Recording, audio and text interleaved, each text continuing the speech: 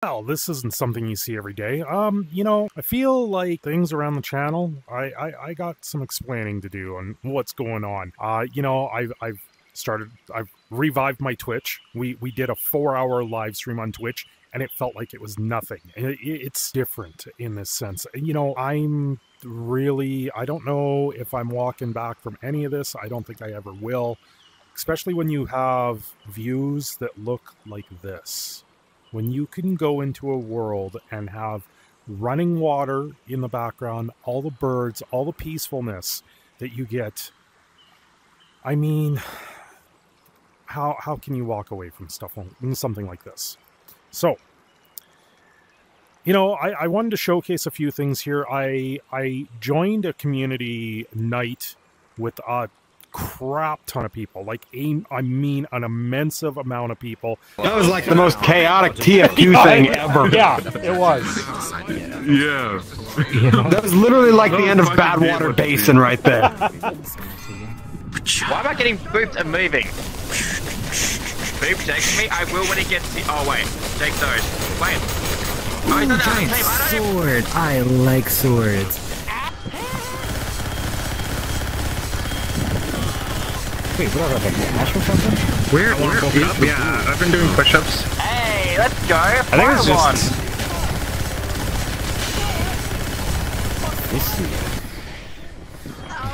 no! I will take as many with you as I can! If anyone wants a good RTS game, I got someone. play They Are Billions. Foxy Boy VR, how are you? Dang it, Jake. There was like 30, 40, 50 different people. They were all of the furry fandom in that sense, and we just played games. We played a crap ton of games, and the stuff that I saw was absolutely amazing. And I think this is where anyone that's new to the community like myself right now, you walk into something like this not having a clue what you're actually getting yourself into. I just happened to be sent something for the channel. I've run this channel for 5 years now. I'm saying 5 years. Yes, the channel's over 10 years old. But I didn't really take it serious. And now I'm feeling like I got to take it a little bit more serious in that sense. And I think the content needs to be a little bit more on point. And I think that's where I am right now, is in a space where I can create something and just, it can be more expressive in general. Where else can you go? Like, yeah, I could walk out in the real world, walk around, stuff like this, but I won't be able to do this in wintertime. In wintertime, it's going to be snow covered. These types of things are absolutely amazing to see. This is a really detailed world. I gotta say, I haven't seen one this high definition before. It's absolutely amazing. You're new to the fandom. You're new to VR chat. You're new to everything that happens to be furry related. And you kind of have to sit back and you have to sit there and go, are you crazy? Have you lost your entire mind? This is everything that I ask myself. What have you done? Where is your mind right now? And that has been one of the biggest things for me right now, is my mind clear and focus on what really matters right now. Just makes things feel so much different. When you have a VR set, you're looking at yourself, you literally see yourself. And then you realize there's a duality, and that duality has always been there, and that's where I'm at right now. It's a very, very strange place for someone that has ignored all of this for so long. I think back to the role-playing days with Dungeons and Dragons. I was always drawn to some sort of animalistic. Back with Vampire the Masquerade, always having to have something unique, always having to be that different person. And I'm not normal. I can tell you right now, I am nowhere normal of a person, if normal really exists. And that's been part of it, part of the entire essence of doing these things. I'm blessed that I am married. I have a wife. We've been married almost 18 years. We have a kid. And now, but the last long time here has been literally struggling to survive. And now I'm actually able to listen to myself again. Back a long time ago, my inner voice or inner animalistic tendencies at the time when you live on the streets for 7 months. You kind of sit there and you go, well, what do I listen to? Who do I listen to? And I tried to listen to myself and tried to stay on a path that was away from drugs, away from, you know, lots of alcohol. I'm not gonna lie, I've had my drinking days. Those are kind of few and far between now. I don't drink nearly as much. And sometimes when we stream, I have like 2, maybe if it's a good stream, I'll have like a few more, and, you know, just get loosened up and do other things. But those are all as a responsible adult. That's the difference here, and that's where I find myself now. I find myself in the middle of all of this as a very mature adult, and I can sit there and I go, okay, some of the people, I've seen where some of this leads. I've seen the people that want to go down that route where things get a little bit more risque, and I got to tell you, that's not me. That's never been me. And if you guys know with the channel, especially when it came to like Baldur's Gate 3 or Cyberpunk, there's certain things that happen in these video games that I just sit there and I go, that is not stuff I want on this channel, and that's not something that I want to promote or do anymore. At the same time, even talking about those things, even bringing them up to me, just has this emptiness inside of me where it's no longer about those things. It's no longer just a video game anymore, and now I'm in a world where you have a creative mind. And I just see things now completely different. Completely different, being able to sit here. And, you know, the little bit of clips that I gained some clips from the community night that I went to. It's America. On the right side, See, I'm gonna say, is this Georgia? Georgia? It's pretty fucking sad. So it's somewhere in California because it's like sad. Somewhere here. Oops. No, it's Georgia has a lot more trees. Here first, Brian. Georgia. Bro, I'm taking here to legit legacy. What's that skyline, though? No, Brian, that is fine. You think that'd be on for another time bet? We can do that. Is that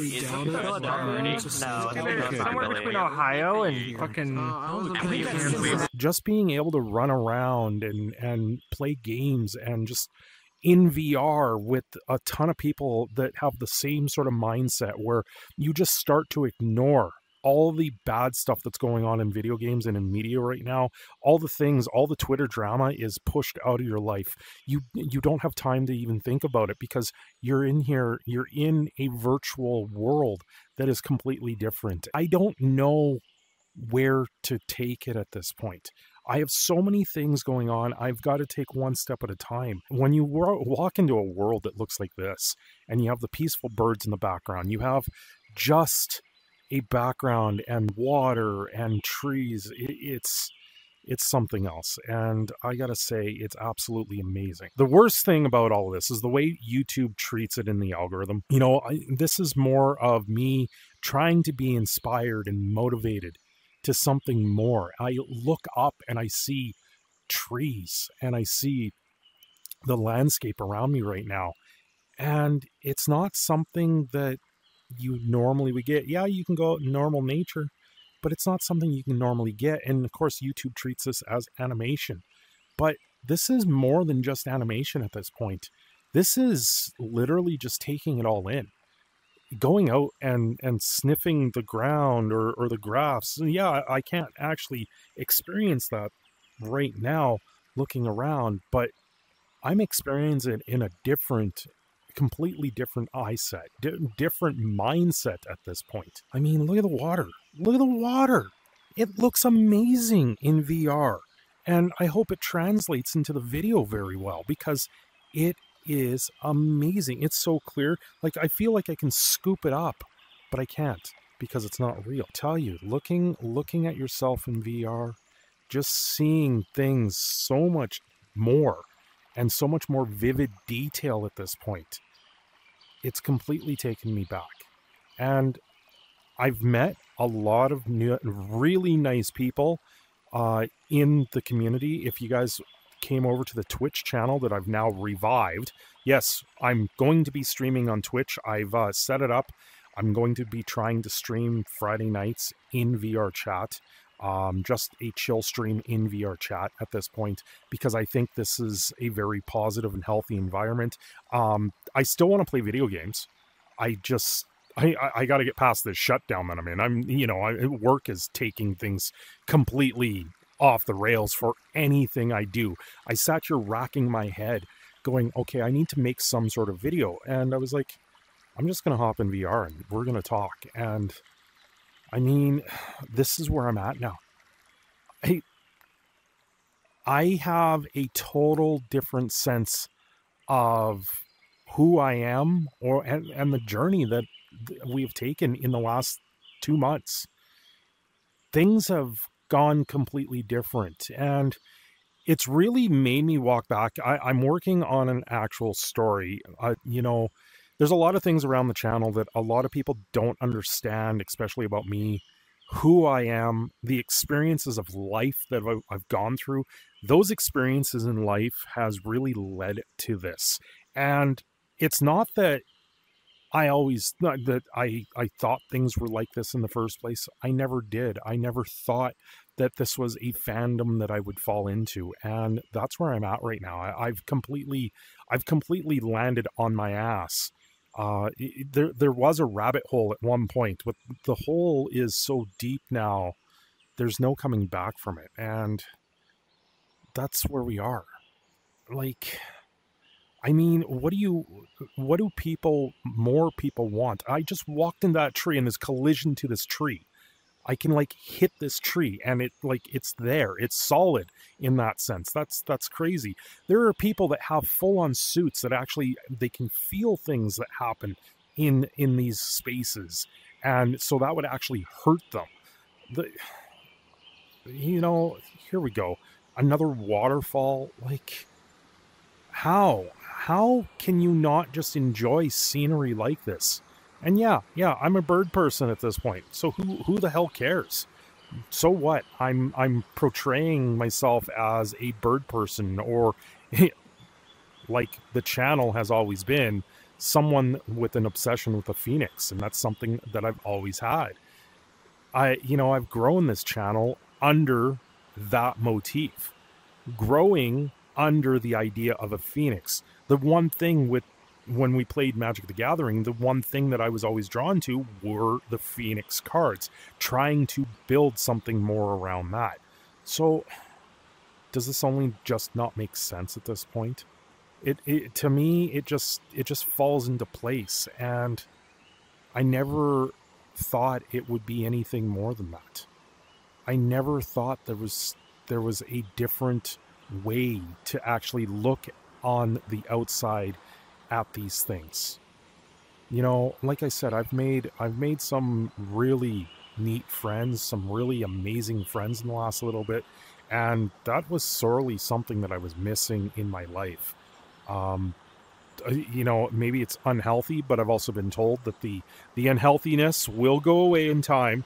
Right now, I'm at the point where I'm kind of obsessing over VR chat, and I have to say it's absolutely amazing. And, I'm on the fence right now. I want to turn this into the full Monty and have full on physics.